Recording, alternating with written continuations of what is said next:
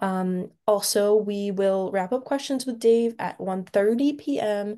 And then those who would like to stay on for a bonus presentation from Ohio Native Plant Month are welcome to. We have a couple of ONPM folks in the audience here today, and they'll give us a quick 10-minute talk about their organization. Um, Right. So I wanted to give a quick introduction to Tinkers Creek Watershed Partners. We are a watershed-focused 501(c)(3) nonprofit located in Northeast Ohio, in Twinsburg specifically. Our mission is to protect and restore water quality and habitats in Tinkers Creek and Brandywine Creek watersheds through community partnerships. We engage in stream restoration projects, public outreach, and education. We support our member communities around stormwater and related issues, and we do webinars like these. We also host the Now Core program. That's the program I'm in, the Northern Ohio Watershed Corporation, where members volunteer for a year of service to maintain water quality throughout Northern Ohio through stewardship, education, and conservation. So if you have any questions throughout the presentation, please go ahead and put them in the chat box, and then at the end of Dave's presentation, I'll direct him your questions. Yeah, so I think that's it. So I'll go ahead and hand it over to Dave. Thanks very much, Nina. And thank you for inviting me to speak today. So yeah, my name is Dave.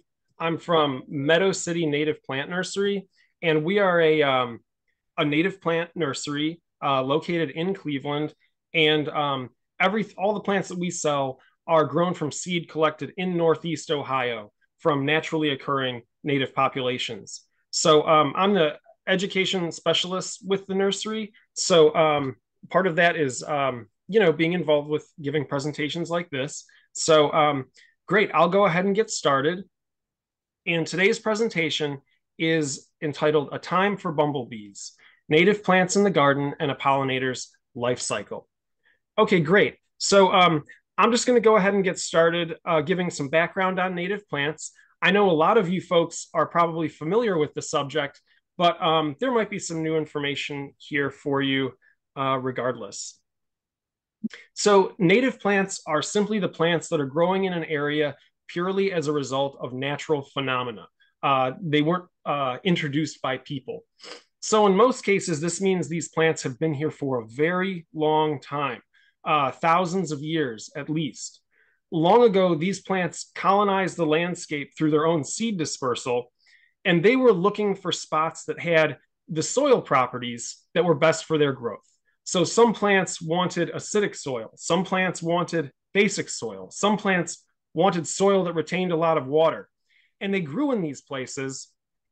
And as a result, after a lot of time, there is a very cool correspondence between soil maps and maps of native plant communities. And this is true in Ohio. So on the left is a map of Ohio's glacial deposits. And this is simply the soil material that was left behind when the glaciers retreated at the end of the last ice age. And these deposits varied in those properties that I was talking about. On the right is a map of Ohio's native plant communities. And these are just the plants that were present prior to European colonization. You can see how closely these two maps resemble one another. And I really like this.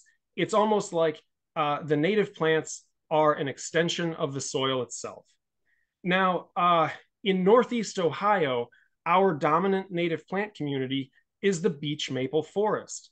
And this is named for our two most abundant forest trees, the beech and the maple.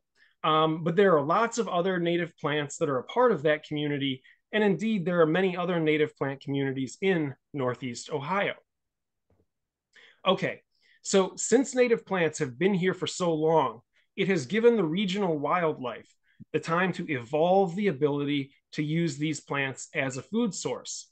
This is a really long, slow process, but what it means is that today, our wildlife can eat native plants, but in a lot of cases cannot eat non-native plants. So plants that were recently introduced from another part of the world, our wildlife oftentimes cannot eat those plants because our wildlife doesn't have the evolutionary adaptations to eat those plants. And this is true for many of our bees. 20 to 45% of our bees are what's called pollen specialists. So this means that their larvae can only consume the pollen from a very narrow range of plants, and usually those plants need to be native. On the left here, we have a pollen specialist bee called the spring beauty mining bee. So the larvae of the spring beauty mining bee can only consume the pollen of the wildflower spring beauties. So therefore, this bee has a life cycle which is intimately tied with spring beauties.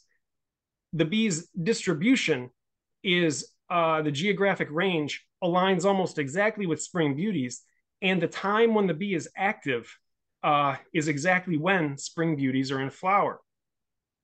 Now, on the right, we have another pollen specialist bee, and this is the hairy banded mining bee. Now, this bee has larvae that can only consume the pollen of goldenrods. So this bee is going to be active during the fall when the goldenrods are in bloom, and its life cycle is intimately tied to goldenrods. Now, in addition to pollen specialist bees, there are many other animals who are dependent on native plants. And indeed, 90% of our plant-eating insects are specialists, and most of them are going to require native plants. Okay, so all this wildlife that's depending on native plants, how's it doing? Unfortunately, the trends are not good.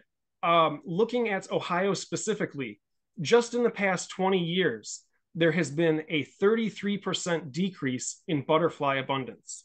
So that's 1 out of every 3 butterflies gone. And that's just in the past 20 years. Pictured here, we have a beautiful butterfly called the Aphrodite fritillary, and it's nectaring on the aptly named butterfly weed. The Aphrodite fritillary is one of the species that is in steep decline. Looking at bumblebees, 26% of our native bumblebee species are threatened with extinction. This means that 20 years ago, bees that were common, like the rusty-patched bumblebee pictured here, have declined steeply, and now the rusty-patched bumblebee is very difficult to find. The population's really dropped off just in the past 20 years. Here, one is pictured on our native wild bergamot, which is an absolute bee favorite of a wildflower. Looking at higher levels of the food chain, in the past 50 years, there has been a 29% decrease in bird abundance. That's almost 1 out of every 3 birds gone in the past 50 years. Birds like the bobolink, pictured here, have fallen off steeply. This species indeed has declined by 56% in the last 50 years. It's a grassland bird. I love the way that its plumage is described. It's been said it looks like the bird is wearing a backwards tuxedo. And I think it's a perfect description. And certainly we need to save this and other species. So there are a lot of factors contributing to these trends. This would include insecticide usage, introduction of novel pathogens, but overall, the number one factor causing our decreases in wildlife abundance is habitat loss. And this habitat loss is stemming from agricultural expansion and increasing urbanization. Here we have a picture of the typical scenario. You have an area of forest habitat that's been greatly fragmented through urban expansion. Okay, now the good news is we have a huge opportunity to turn things around and to create habitat simply by planting native plants in our yards. And the reason I say this is because in the US, we have 40 million acres of lawn. It's a huge area, and the lawn does not provide food or shelter for wildlife. If we convert just a fraction of this space into native plant landscaping, then we really will have created a large amount of very valuable habitat for our wildlife. Now, as we're, landscaping for wildlife and thinking about helping wildlife, one group of organisms that I think is especially useful to keep in mind are the bumblebees. And the reason I like to focus on bumblebees first off is because they're interesting. And I say this because bumblebees are social, whereas the vast majority of the world's bees are solitary. 90% of the world's bees are solitary. So this means the mother bee, she creates a nest, she puts pollen and nectar into that nest, she lays her eggs, then she seals up the nest and she leaves. Probably within a few weeks, she passes away. And that's kind of the story of that nest's creation. But it's different with bumblebees because they're social. So with bumblebees, the mother bee and her offspring work together to create and care for more offspring and to care for the nest. And everyone has their own job. So if you look at this picture on the left, the large bee in the center, that's the mother bee, that's the queen. And her job is to lay eggs and to incubate those eggs. She is surrounded by her daughter bees, the workers, and their job is to forage for nectar and pollen, to feed the larvae, and also to take care of the regular nest maintenance. Now you might be thinking, well, what about the sons? What are they doing? Well, they have a job too. They only have one job, and that job is to mate with next year's queens from other nests. So once those sons, who are called the drones, are mature, they leave the nest. They don't come back. They hang out around the flowers of the field, waiting for an opportunity to mate with a next year's queen from another nest. Another reason that I think it's really useful to focus on bumblebees is because they're outstanding pollinators. And remember, pollination is necessary for plants to reproduce. 90% of the, well, actually 80% of the world's plants are reliant on bees for performing their pollination.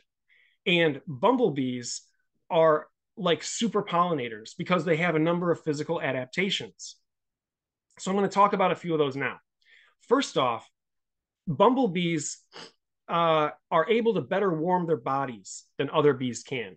This is because they're large, they're quite hairy, and they're able to vibrate their flight muscles in order to generate some internal heat. So because of this, bumblebees can be active for a very long time during the year out there pollinating plants. This picture on the left is a queen bumblebee in the springtime, probably in the month of April, pollinating Dutchman's breeches. So these queens are one of the only bees that's out at this time. And indeed, Dutchman's breeches has evolved to be solely pollinated by queen bumblebees. They're the only bees, let alone that are out, but that are strong enough to open up those flowers and to access the reproductive structures. Now, on the right, we have a plant called frost aster. This plant blooms sometimes even into November. And even at that time of year, there are oftentimes still bumblebees that are out visiting the plant and pollinating the plant. Another reason that bumblebees are great pollinators is because they can do buzz pollination. So this is a special kind of pollination that a lot of bees don't know how to do.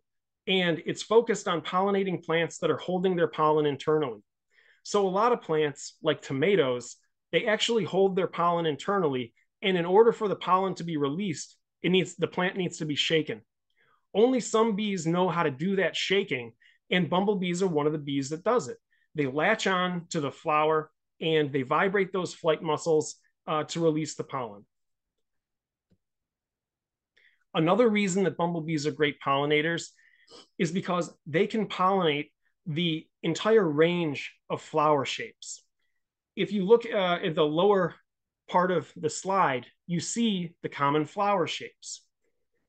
Some of these are tough for a bee to access. The bilabiate flower shape and the carinate flower shape in particular, those can be difficult flowers to open up. And a lot of bees just don't have the size and strength to get it done. But bumblebees are bigger than most bees. If you look at the photo in the top right, you can see the bumblebee compared to some other native bees. Compared to the green metallic sweat bee and the sweat bee, the bumblebee is almost twice as big. Bumblebees also have extremely long tongues. At least most of them do. This is kind of bizarre, but it's the truth. And this allows them to pollinate long tubular flowers.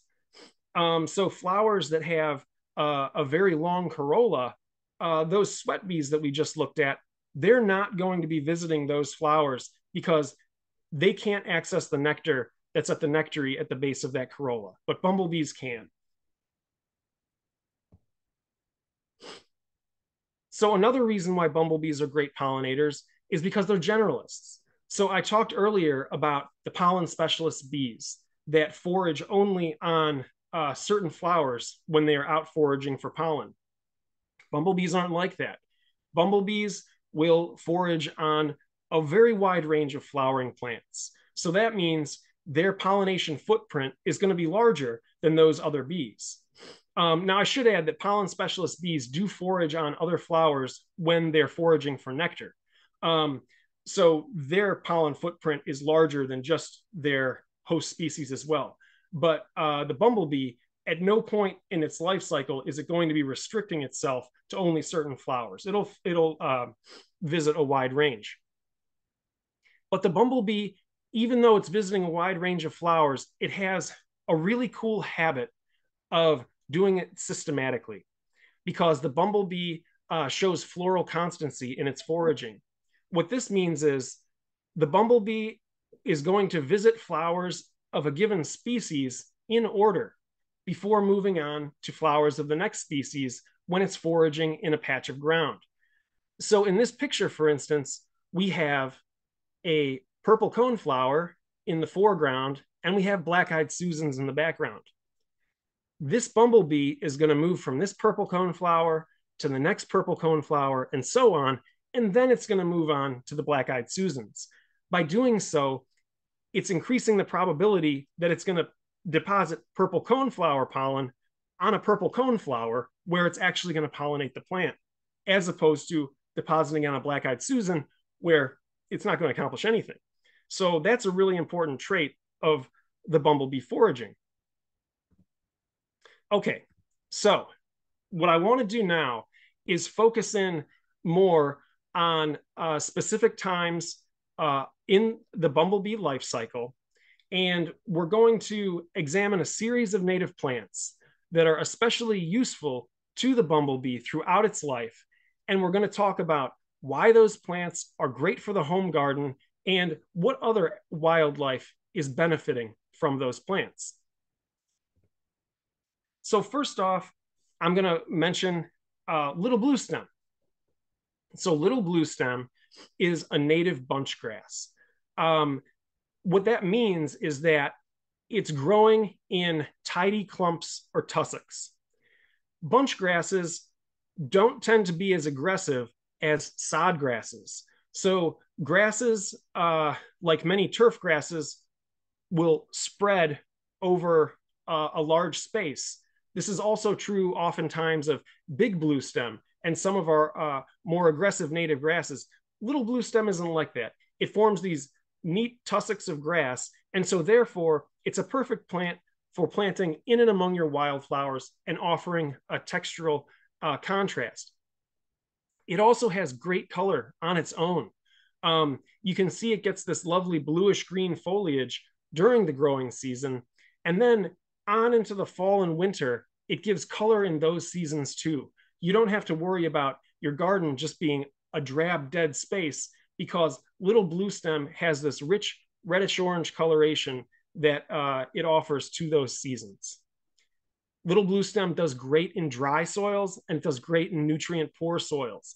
So if you've got a dry spot in your yard, this could be a really nice plant for filling in that space and offering some aesthetic value.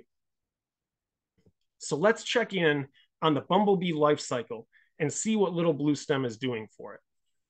So in the springtime, usually around April, the queen bumblebee is going to emerge from hibernation. She's going to come out from usually a shallow depth underground, and she's going to start looking for a spot where she can start her nest. And she's looking for cavities. This bee is a cavity nester. It could be either below ground or above ground. Oftentimes, the queen bumblebee will focus on a rodent burrow, maybe tunnels in the earth that have been created by a vole or a groundhog. Sometimes they'll nest in an old mailbox. But one of the places they really like to nest is at the base of bunch grasses like little bluestem. Oftentimes, there is a thatch that accumulates at the base of the grass. It's a cavity laden space that's sheltered and protected, and bumblebees oftentimes like to nest at the base of a grass called little bluestem. So, or a grass like little bluestem. So, here, for instance, we have a photograph of a bumblebee that's entering its nest at the base of a grass tussock. Now, little bluestem's wildlife benefits aren't restricted just to bumblebees, but also it's a host plant for a group of butterflies called the grass skippers. The grass skippers are small, fast-flying, furry-bodied butterflies, and their caterpillars are reliant on the foliage of lots of our native grasses. So if you plant little bluestem, you could be supporting this charismatic group of butterflies. And the fact that their bodies are so hairy, that aids them, in transferring pollen from plant to plant. Little bluestem also produces seeds that are a great food source for lots of our birds. Pictured here, we have a white-throated sparrow. I urge you to look up the song of the white-throated sparrow. It's a lovely kind of melancholy call, and you hear that during times of migration here in Ohio. White-throated sparrows and other songbirds really like the seed of little bluestem. All right, moving on. The next plant that I'd like to highlight for its value to bumblebees is wild blue indigo, Baptisia australis. So this plant is kind of unusual because it's blooming early, so it's blooming primarily during the month of May, but it's a large, showy wildflower. Usually, the way it works with native plants is the later in the season, the larger the plants get. Here, you have a plant that puts on a lot of biomass early and puts on a spectacular floral show. So, the first few years, this plant is going to be investing its energy into its root growth. So, it's not going to be all that noteworthy what's going on above ground. But with time, it's going to send up a lot of stems and it's going to attain sort of a shrubby appearance. You're going to want to give this plant some space. It grows to about 4 feet tall. It's going to have its best development in areas of full sun, but due to its extensive roots, it has good tolerance for dry soil and also for nutrient poor zones. Okay, so what is this plant doing for bumblebees? Let's check in on the bumblebees. All right, so last time we were talking about the bumblebees. The queen bumblebee was searching for a nest, and she had decided she was going to build her nest at the base of the little bluestem tussock. What she does after that, oftentimes during the month of May, is she's foraging for food for herself, specifically nectar. And in her nest, she builds this structure on the left side of the photo called a nectar pot. And that's where she's going to store the nectar that is her own form of refreshment. She's also getting started with her, raising her offspring. So what she does is she forages for nectar and pollen, creates a series of nectar and pollen balls, and then she lays eggs on each of those, covers them with wax, and incubates them. And that's what she's doing in this photo. Now, one of her favorite flowers to forage on is wild blue indigo. And the reason the plant is so valuable to the queen bumblebee is because wild blue indigo has evolved a flower structure. It's that carinate structure that I talked about earlier. That is very difficult. It takes some size and strength to open it up, but the bumblebee can do it. And here's a great image right here of a bumblebee basically accessing the floral rewards in a wild blue indigo flower. And because other bees can't access those rewards, there's extra pollen and nectar for the bumblebees. So this is one of the favorite plants for these queen bees to forage on when they're first getting their nest started in the month of May. Other ecological points to emphasize with wild indigo. First off, this plant is interesting because of the extensive nature of its root system. I came across a really cool description of this. The woman said from a native plants group, it was like a steel octopus. And I think that's just a perfect a perfect description of the root system of wild blue indigo. It has a deep branching sort of taproot system that can go down below 7 feet into the soil. And this endows the plant with the drought tolerance I was talking about before. But also what this means is the plant is going to be enriching the soil throughout that zone because this plant has a symbiotic relationship with bacteria, which allow the conversion of atmospheric nitrogen into soil nitrogen that can be basically a fertility resource for the plants. So if you have a nitrogen deprived soil, wild blue indigo will do just fine. And in fact, it's going to add nitrogen to that soil. Another aesthetic aspect of wild blue indigo that's really cool is it has these interesting large dark seed pods. And those are going to develop later in the year. So it's not just adding aesthetic interest when it's in flower, but also later in the year with its curious seed pods. Okay, so moving on into the month of June. The next wildflower that I would recommend is a plant called smooth penstemon. So smooth penstemon is great because it has, first of all, really cool looking flowers. They have this kind of puffy tubular look to them. And this is an example of that bilabiate flower shape that I was talking about before. So it's going to add variety to your garden, having this plant growing there. Also, this plant is blooming at a time when not a lot of other wildflowers are blooming. There's sometimes a spring flush of floral blooms, and then also later in the summer, but not so much during the month of June. Smooth penstemon fills that gap really nicely. It's also super versatile. You can plant this plant in a range of soil moisture and also a range of sunlight. It could do full sun to partial shade.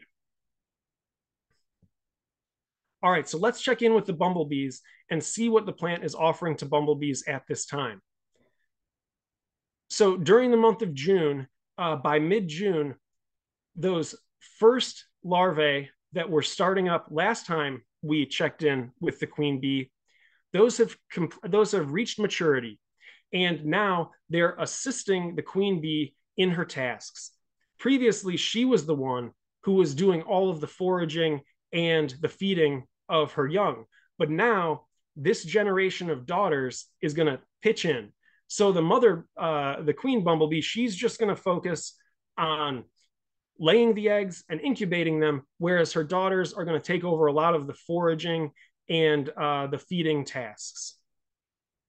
Now, one of their favorite plants to forage on during this time is, you guessed it, smooth penstemon.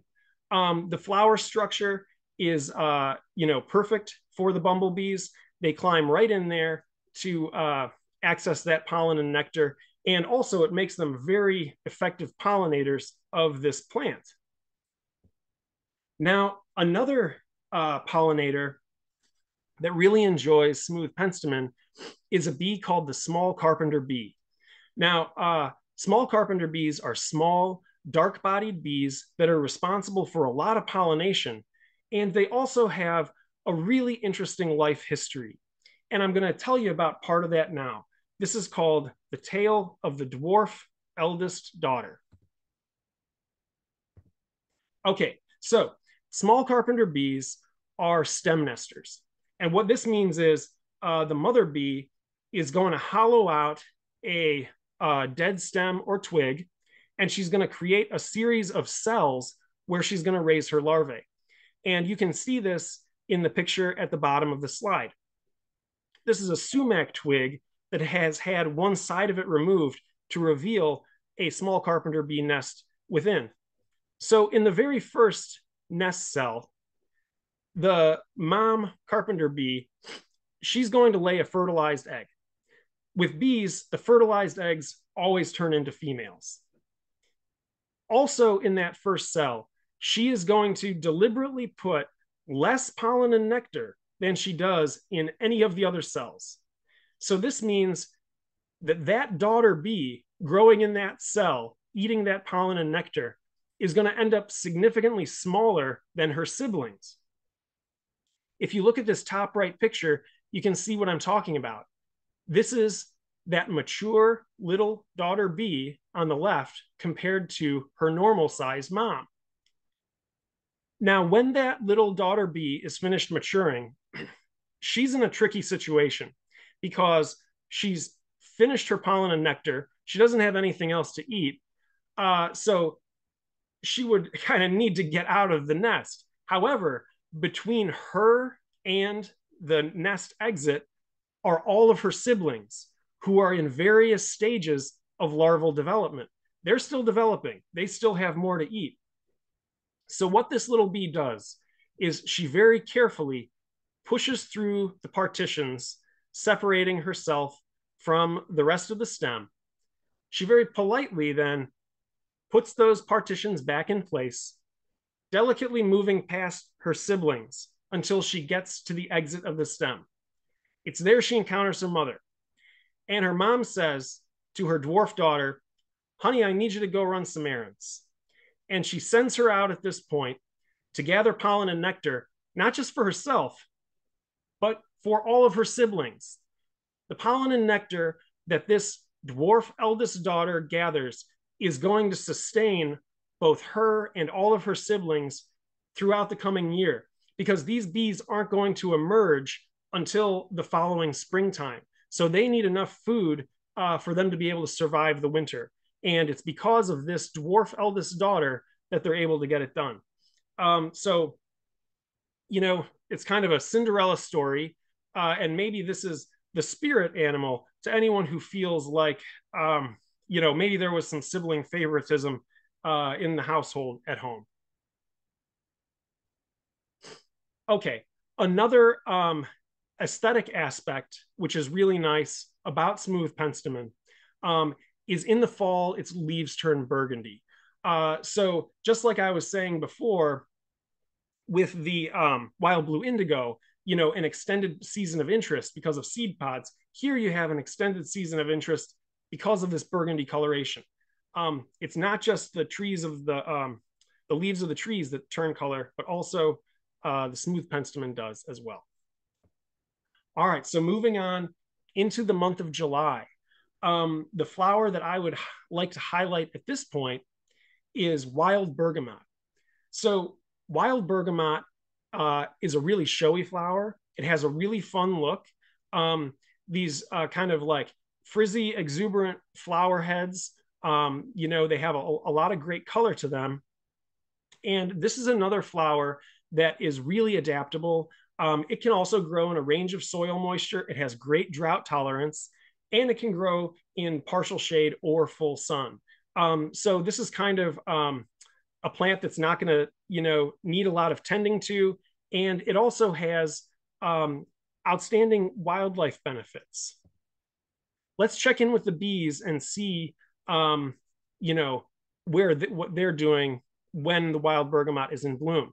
Okay, so throughout the first part of the month of July, the bumblebee nest is just continuing to grow. So those daughter workers, they're out there gathering more pollen and nectar, bringing it back, feeding the larvae. The mom is laying the eggs, incubating the larvae, and the nest is just continuing to grow, producing more workers to, help with its well-being. Now, during this time, one of the flowers that these worker bees love to forage on is wild bergamot. So wild bergamot is a great example of the long tubular flower structure that I was talking about earlier. The only pollinators that are going to be attracted to wild bergamot are the long-tongued pollinators, because they're the only ones who can access the plant's nectar. Most bumblebees have the tongue length necessary to, reach the plant's nectaries, and as a result, they love this plant. There was a study done recently within the past few years looking at uh, foraging preferences among a wide range of flowers for bumblebees. And wild bergamot came out almost at the top of the list as a favored plant. When there are a lot of flowers that are in bloom, the bumblebees will almost certainly choose the wild bergamot. Another pollinator that really likes wild bergamot and is really fun to watch in the garden is the hummingbird clearwing moth. So these almost look like a creature out of Greek mythology, like a flying lobster or a shrimp, or a cross between a hummingbird and, a crustacean. But anyway, what's cool is they remain hovering while they're sipping their nectar. So it's really cool to, watch these insects kind of dart and bob in and among your wild bergamot, and wild bergamot will absolutely draw these hummingbird clearwings in. Now, if you want to support the rest of the hummingbird clearwing life cycle, consider planting a viburnum shrub in your yard. One of our native viburnums is a host plant that the caterpillars of the hummingbird clearwing can consume. And I would recommend the nannyberry viburnum is a really nice option. If you had nannyberry viburnum in your yard and you also had the wild bergamot, it's like the hummingbird clearwing would never have a reason to leave your yard. It would be paradise for them. Okay, another wildlife benefit that the wild bergamot is offering is its stems are one of the favored nesting places for those small carpenter bees I was talking about just a little bit ago. So the dwarf eldest daughter, the maybe manipulative mom, that whole crew, they love to occupy the stems of wild bergamot. And the way that you want to kind of maintain your garden in order to encourage the nesting of these bees is go ahead and leave your stems standing throughout the winter, because that's going to provide winter shelter to birds.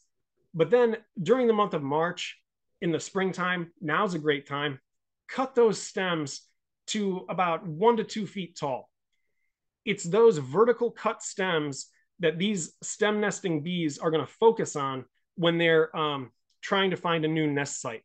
And I should add that you're not just serving small carpenter bees when you do this, but 20% of our native bees are stem nesting bees. So you're really helping out a large population of bees if you maintain your old stems in this manner. All right, so moving on now into the late summer, we're getting into the month of August. The plant that I would highlight for the month of August is the tall ironweed. So tall ironweed probably has the most intense purple flowers of any flower that I know of in the state. It's really a sight. Sometimes, you'll catch these like dark kind of like areas of color when you're like driving down 71, and that's the tall ironweed. So it's got a big magnificent presentation, and it can get up to 7 feet tall. I would not characterize this as an overly aggressive plant, though. It's a plant that, like many of our native plants, is going to send up multiple stems, kind of like in its, I don't know, from the same central base. But yeah, I think it's certainly, if you have the room to accommodate a large wildflower, this is one I would recommend. In addition to its color, this plant is, it's really versatile. It can adapt to that range of soil moisture I was talking about before. It especially does well in wet places. And it can do part shade or full sun. I will say, though, that the flowering is going to be more impressive in a full sun situation. All right, let's check in with the bumblebees and see what's happening when the tall ironweed is in bloom. Okay, so in late July, and then moving on into the month of August, the bumblebee nest is going to start producing males and next year's queens. Up to now, it was only producing those female workers. But now it's going to produce the males. And here we have a male pictured on the left. It can, for a common eastern bumblebee, the male can be identified by a blonde mustache and the lack of a pollen basket on its back leg. The nest is also producing next year's queens. The next year's queens can be identified by their larger size in comparison to the other bees. They get big like this because the mom gives them more to eat when they're in their larval form. And they need this extra body mass because these are the bees that are going to carry the torch into the next year and keep the bumblebee population going.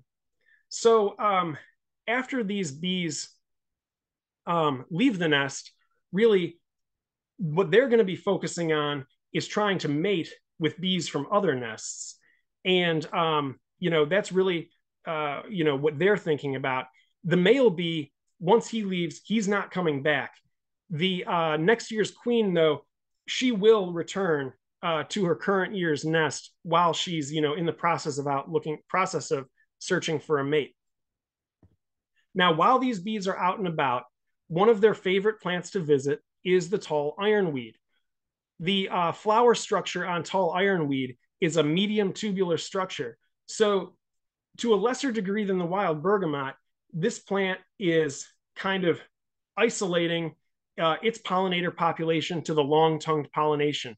It's excluding some of those shorter-tongued bees who won't be able to access its floral rewards. And therefore, it has extra value to these foraging long-tongued bumblebees.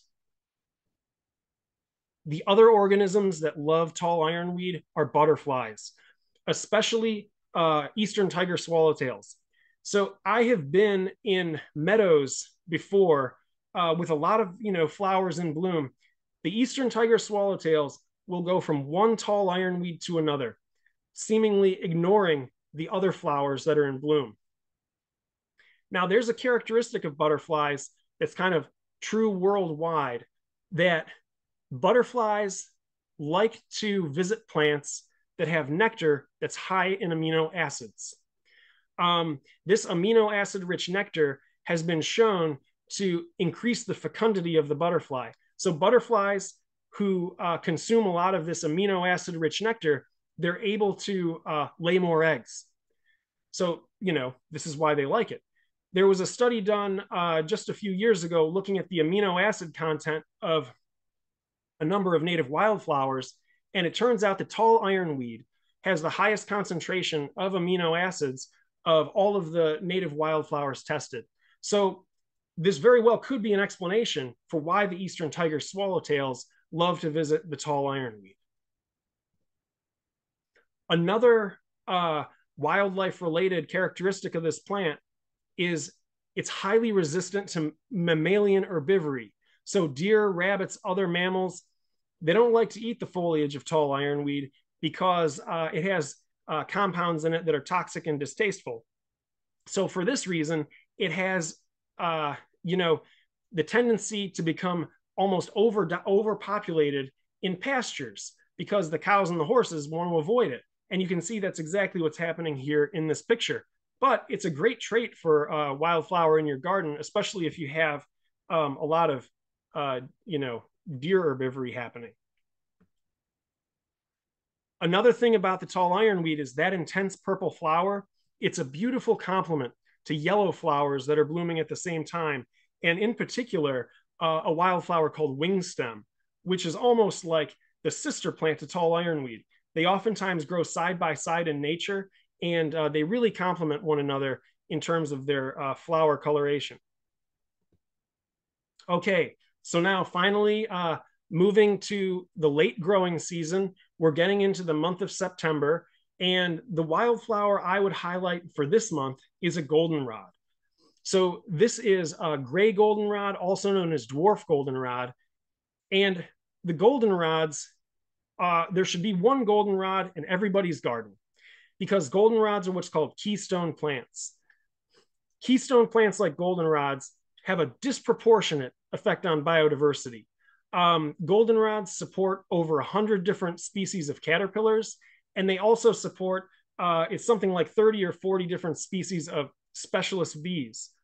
So goldenrods are great for the garden. A lot of people are wary of goldenrods because some of them can be aggressive and take over. It's not the case with the dwarf goldenrod. This is a very garden-friendly goldenrod. It only grows to about 2 feet tall.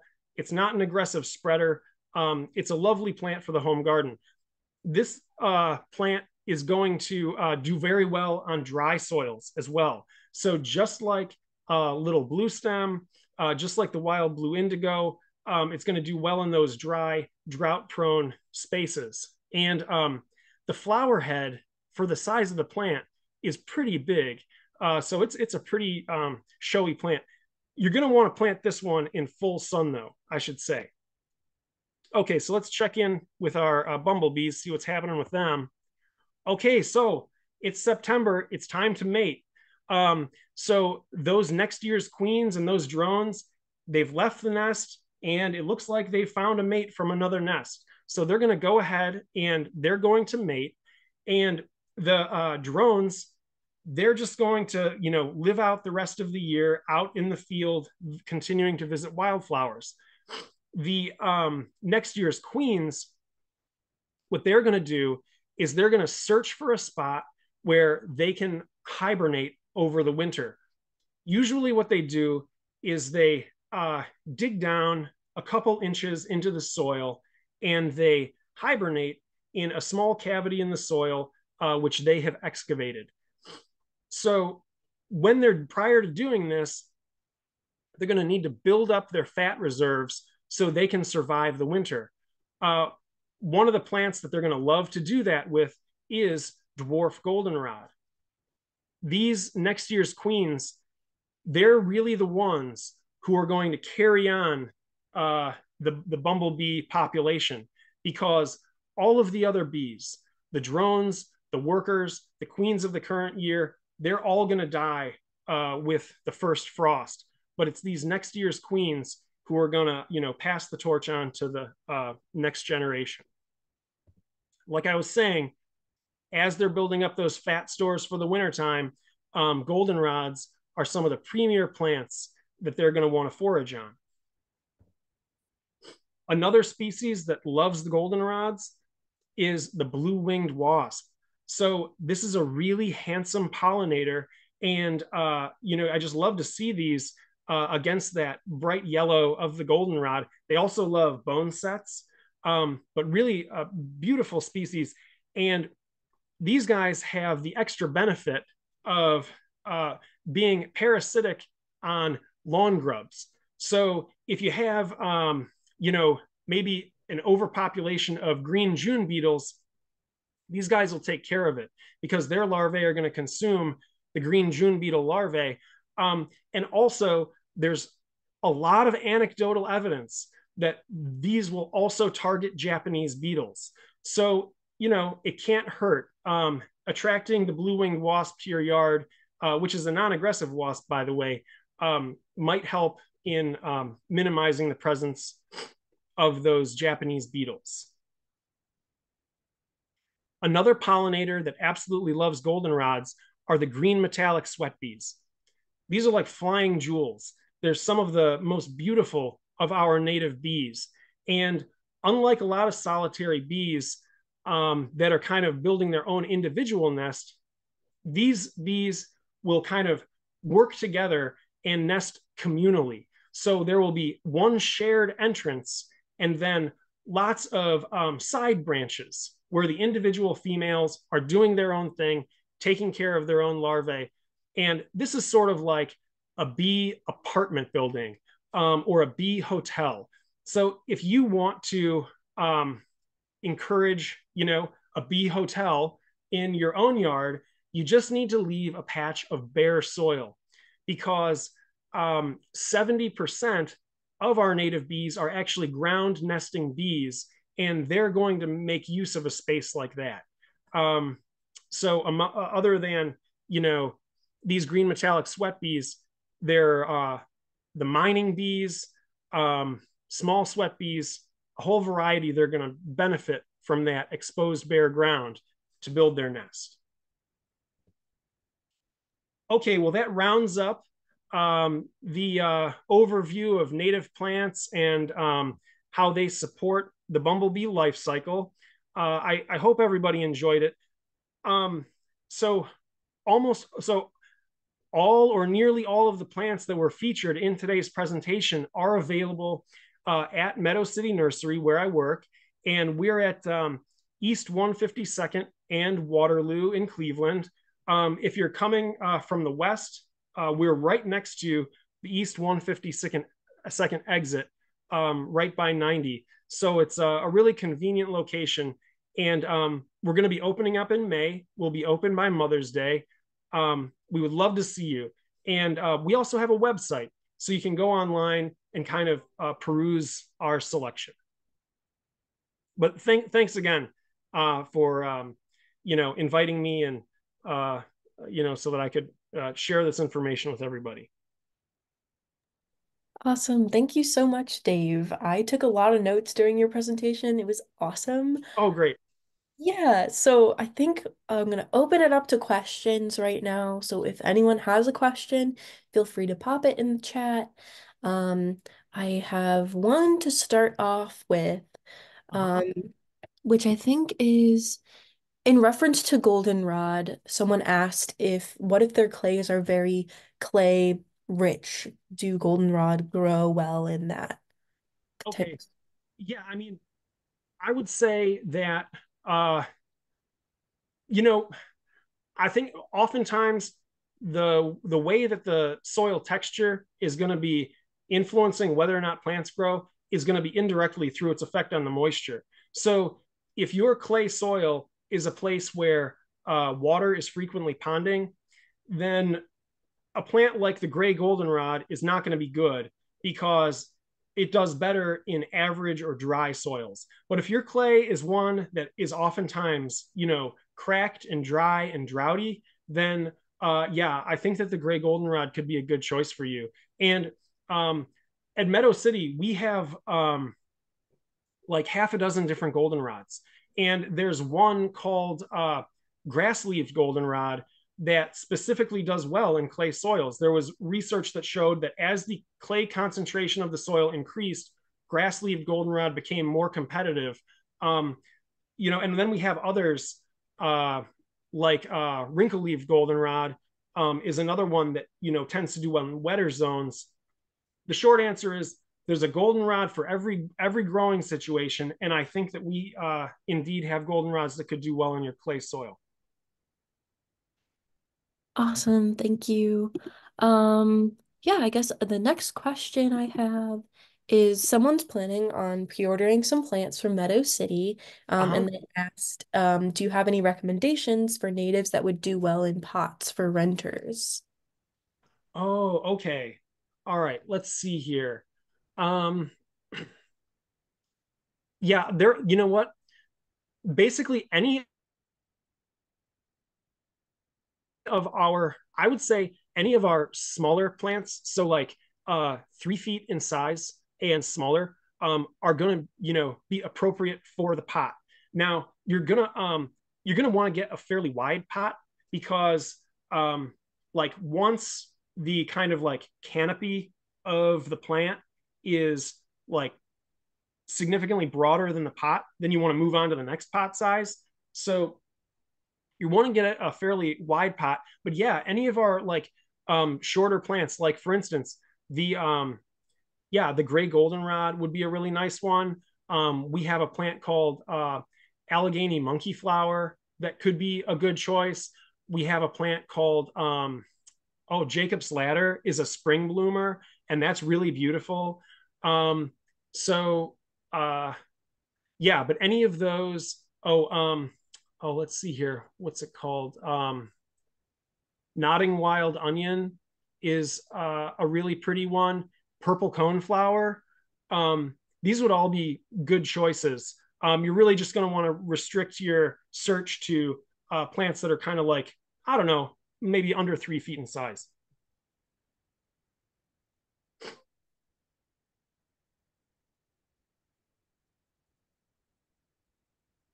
Awesome. Sorry, I had issues unmuting myself there.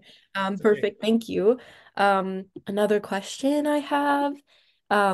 Someone put up bee pollinator houses last year, but didn't see much happening. Can you give them some tips, please? They're facing east and south.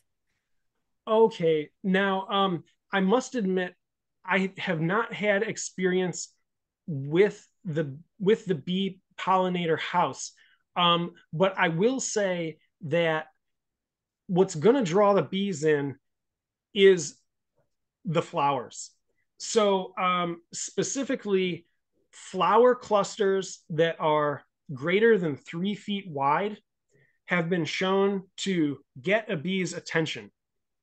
So, you're going to want to, you know, maybe your native plants, it's good to like plant them by species in clusters so that they can like, um, I don't know, like maybe if you have some dwarf goldenrod growing and you also have some wild bergamot growing, it's good to keep the wild bergamot together, keep the dwarf goldenrod together, etc.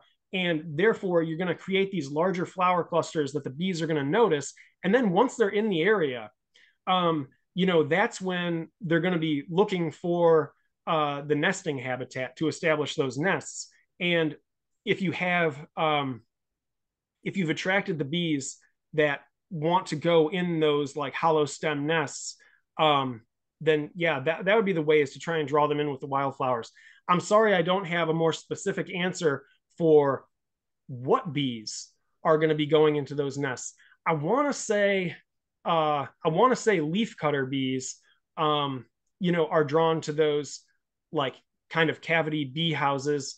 Um, but yeah, just generally speaking, drawing those bees in with the wildflowers is the way to do it. Awesome. Sweet. So I think we have time for one more question, and then we're going to turn it over to Ohio Native Plant Month. So I am going to actually put Dave's email in the chat for any questions that we didn't get to. You can feel free to email Dave, and I'm certain that he can get your question answered. So the last question I have here is, do you carry any flowers for bog areas of ponds? Well, we certainly have a lot of wetland adapted plants. We've got a whole section of the nursery is devoted to plants that do well in wet areas. So, yeah, we should definitely have uh, plants that are going to want to grow under those conditions. Um, Now, for bogs specifically, I mean, that is kind of a sort of a niche kind of like set of um, conditions. But broadly speaking, we have a lot of wetland plants. Um, the monkey flower that I mentioned, hollow Joe pieweed, common boneset, the wrinkle-leaved goldenrod, round-leaved goldenrod, cut-leaved coneflower. Um, we've got a bunch. So I think that, you could find something for your space, just perusing what we have at the nursery. It's kind of a focus of ours, the wetland adapted plants, because there's so many wetland areas in Northeast Ohio. Perfect. Thank you so much, Dave. Thank you for your presentation and for answering all those questions. It was wonderful. Yeah, so Thanks, Nina. yeah, no problem.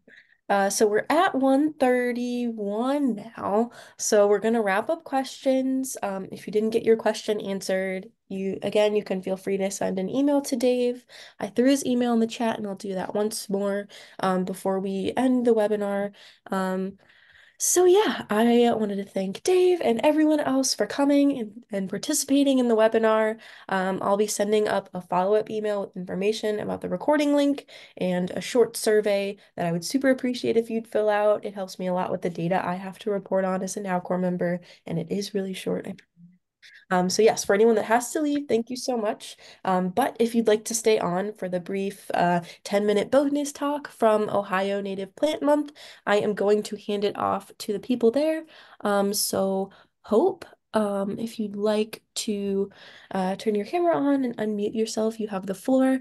We'll wrap up at about 1:40 p.m. Thank you very much, Nita. And thank you, Dave. The Ohio Heritage Garden, which is at the governor's residence, is redoing its pollinator garden this year. And I got lots of information from you. So hopefully someone will be contacting you about some of your wonderful plants. Great. I am also one of the co-founders of the Ohio. April is Ohio Native Plant Month, and several years ago, we got the legislature to pass a uh, bill, which the Governor DeWine signed, making April the official Native Plant Month in Ohio. Since then, we are trying to make that a national month uh, for a focus on native plants. So if you're interested in supporting that, please go to www.nationalnativeplantmonth.org and sign up. Otherwise, you can go to April is Ohio Native Plant Month .org and see all the information that we have there. One of the things that is helpful to a lot of people is that it has a list, including the Meadow City Native Plant Nursery, where you can go and get native plants in your part of the state. Each year, we focus on 4 plants that are indigenous to Ohio that should be in your garden or close there around. And if you have any influence on other spaces, please think about planting them. And this year, in 2024, is the tulip poplar and the winterberry holly and wood poppy and honeysuckle vine. You can find the ones for 2022, 23, and 24 all on the website. And each were picked because they are native to the area. They are popular with pollinators, and they are pretty in your yard. And as you all know, the tulip popular is really not a popular; it's a magnolia, but um, it's gorgeous tulip-like flowers are just about ready to bloom now. The winterberry will give you color all year long, and the wood poppy is bright in the yellow in the woodland areas in the springtime. And the honeysuckle vine will grow all year and is great for hummingbirds and other pollinators.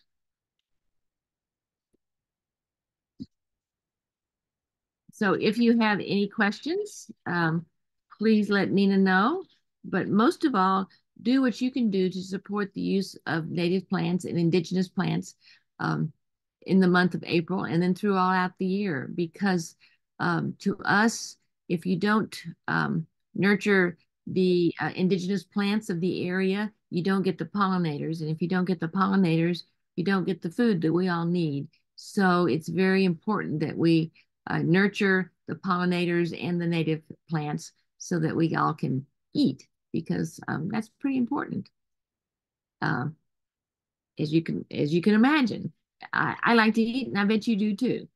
But there's a lot of resources and available uh, um, things to help you promote April as Native Plant Month on the website, and I hope that you will do that. And Awesome. I hope that you've heard me. Yeah, thank you so much, Hope.